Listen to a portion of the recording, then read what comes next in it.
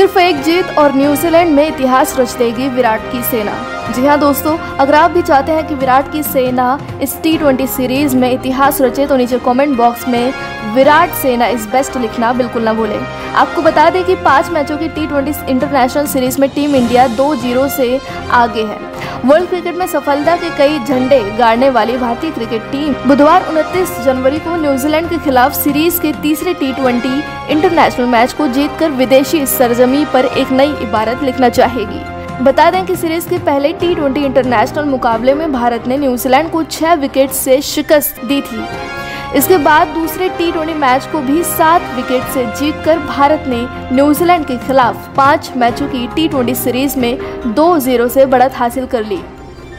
बता दें कि भारत अगर तीसरा T20 इंटरनेशनल मैच भी जीत लेता है तो वो न्यूजीलैंड की धरती पर इतिहास रच देगा।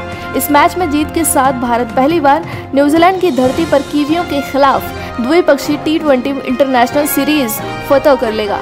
भारत अब तक न्यूजीलैंड की धरती पर द्विपक्षीय T20 इंटरनेशनल सीरीज नहीं जीत पाया है।